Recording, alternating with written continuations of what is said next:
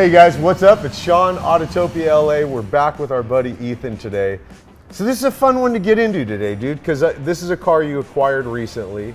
It's got some history to it. So why don't we give people the quick, brief history of 99? 99 was raced by Dan Lucow for 30 years. He started racing when he was my age. Yeah.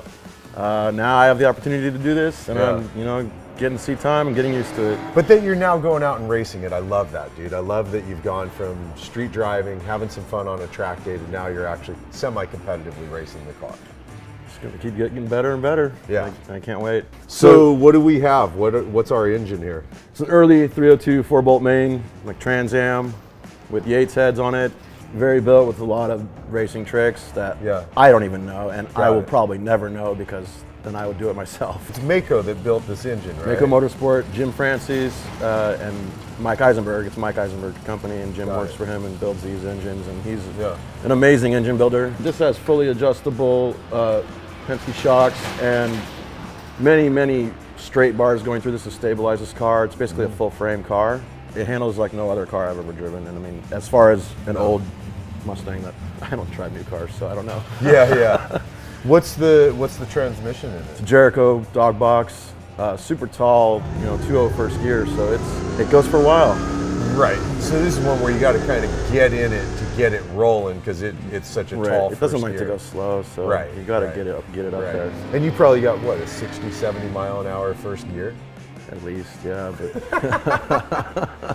how about brakes? It's full race brakes. They make a lot of noise no matter what. I know, I heard in the video every time you're on them, but whatever, that's performance braking. Yeah, AP racing. They stop really well, yeah, of course. It's a very fast car, it has very good brakes. Just everything about it. It's like this is the car we saw racing when I was a little kid. So it's usually straight pipe. You guys are gonna laugh because this is a car with mufflers right now. Usually it's absurd loud, now it's just obnoxiously loud. But it's still got, do you know torque and horsepower on this engine? Well, it's upwards of 650 on the horsepower, and the torque is way up there as well. Yeah. And that's plenty for this light car. Oh yeah, I mean, what's this weigh? 2,800 pounds probably? Something like that, yeah. Yeah, I'm bummed I don't get to go for a ride in it. If you guys didn't notice, this is a full-blown single-seat race car. It's not street legal. Not at all. We've trailered it down to Mexico, and we're gonna do a quick little drive around the streets of Mexico here. But it's fully caged. God, this is as raw as it gets, isn't it? You like my air conditioner? Is that what that is? Is that for a cool suit or for your helmet or something? Yeah. So what are all the switches here? What is that? Ignition, 2 fuel pumps, oil pump, the air conditioner. Where's your speedo? What speedo? I have no idea how fast I go. I'm just kidding. I had a guy tell me, he's like, you don't want to know how fast you're going. Dude, this door feels like it weighs like an ounce. Right. There's like no weight in this at all. I've never even seen, I think this is the only time I've seen it open, because you always just crawl through, right? Since you got there's no point to open it, so I don't open it, but yeah. Wow, this is so bitchin'. I can't believe you own this now, Ethan. I can't either. I'm very grateful and still in shock. It's awesome, and I'm gonna drive it, and Dan's proud that I'm doing this, and it's so fun. Well, cool. Let's do the driving and wake the neighbors part. Heck yeah. Here we go. Fuel pumps, oil pressure, got pressure. We're good to go. Fire in the hole.